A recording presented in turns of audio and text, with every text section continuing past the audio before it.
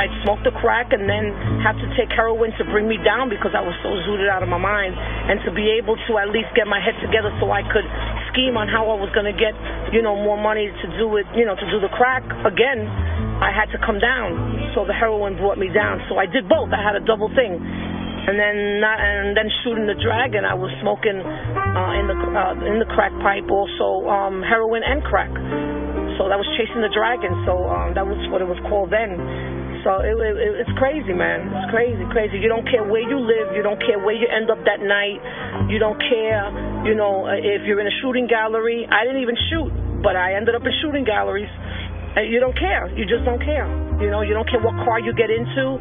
You don't care who you talk to. You don't care who your bed partner is. You basically, as long as you can get what you need to get. That's how it was for me.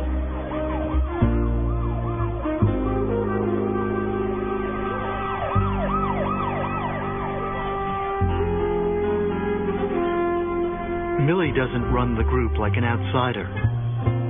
She has 28 years of drug use behind her, with 9 years clean. No methadone, no pills, and no relapses.